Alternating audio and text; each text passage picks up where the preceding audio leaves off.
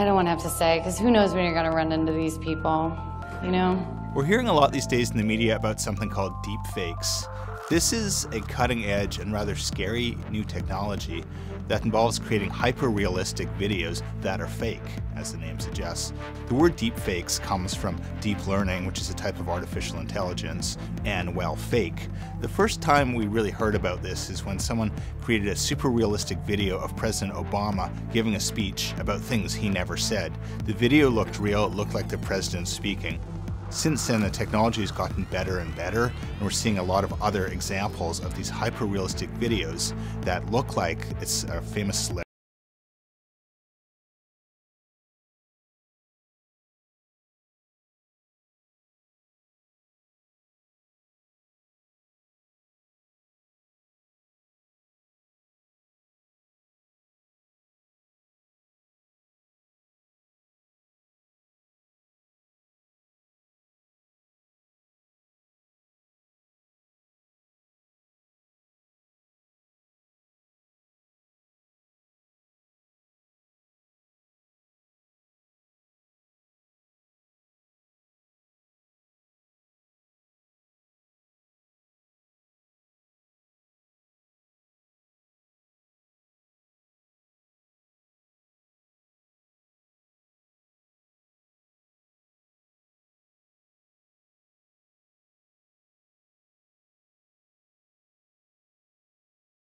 There's a law called Section 230 that protects websites from being sued for what their clients upload.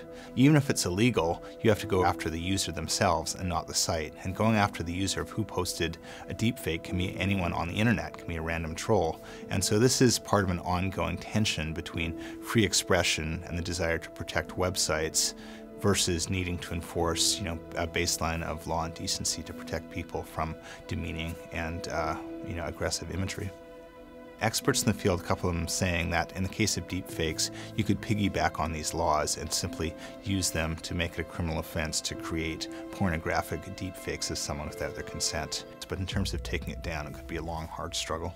Foreign policy experts are actually very worried right now, and this is becoming a security threat because it's so easy to manipulate videos.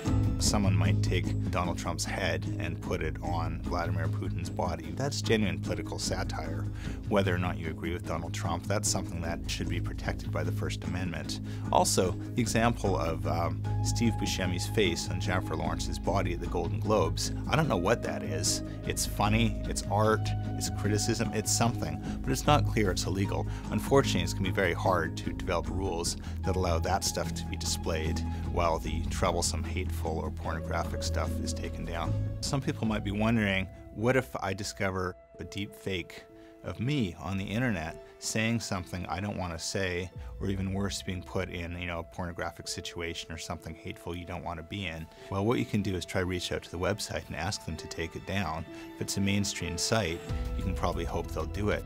However, if it's a sort of more unscrupulous site that caters to this sort of material, you might want to consult a cyberbullying site, or there's organizations devoted to fighting revenge porn. They can help you to try fight it and take it down, pair you with a lawyer. But I think it's important to know there are organizations out there that will help you. Even if you can find the original source, the person who put it up, and get them to take it down, perhaps through a lawsuit, by the time you do that, there's a very good chance it'll be copied to a bunch of other sites. And this is the same problem we've seen with pornography and just the viral nature of the internet. Things spread so quickly, it's kind of a whack-a-mole game. The solution in the long run might be using AI to fight AI. The big companies might be able to find the videos, but for now, the technology's new and people are a little wary of smothering something that in many cases can be free expression. The legal response to them just has not been developed.